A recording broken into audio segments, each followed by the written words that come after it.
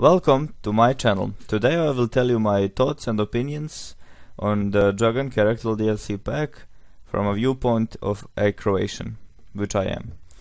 Dragan is voiced by a lad called Dragomir Mršić, who was born in Bosnia and Herzegovina and identifies as a Serb to play a role of a Croatian, which is fine because we really do have similar accents and language. From all those three countries we can understand each other perfectly. Most of you who come from Croatia, Bosnia and Serbia and also some other countries near it will understand what I'm talking about. But then you would think he would only be given Croatian things to say, because Dragan is indeed a Croatian, as you can see here and in the game. But no. Have a listen to this for first. Halo, Hrvatska banda, Radio Hrvatska, Beograd. Let me translate that real quick. Croatian gang, bzz, bzz. Croatian radio, Radio Croatia, Beograd. Beograd is the capital of Serbia, not Croatia. Shame on you, Overkill. That's a real fuck up. Zagreb is actually the capital of Croatia and where the radio is.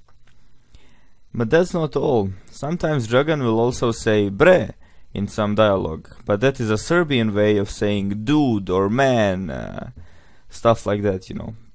Never does a Croatian ever say bre. Never. But even though he sometimes talks in Serbian and has these Beograd stuff, I absolutely love Dragan. Dragan is my favorite character because he has the funniest dialogue ever, especially on pagers. Have a listen to this. Oh, maybe trying to. Or this. The radio is near my crotch. My boner pressed the button, not me. Best pagers ever. His mask is kinda ugly though. I mean, yeah, I would love to see a Croatian checkered pattern like this for mask customizations. That would be lovely. All things aside, I will of course be using Dragan, and I really do recommend him for everyone who wants to buy a funny character DLC.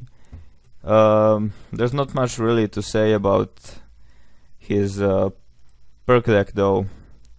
It is, where is it? 1 second. Infiltrator, yes. He has, so within medium range of enemies, headshot damage, less damage from enemies when close to them. It's a really melee centered perk deck. It gives you more melee damage, and when you are close to an enemy you will take less damage and will do more damage. So whenever you are close to an enemy you can just hit him with a really strong melee and he will most likely go down, which is the only way of using Infiltrator, and it is kind of really fun actually. But yeah, that's all I have to say, and see you next time. Goodbye.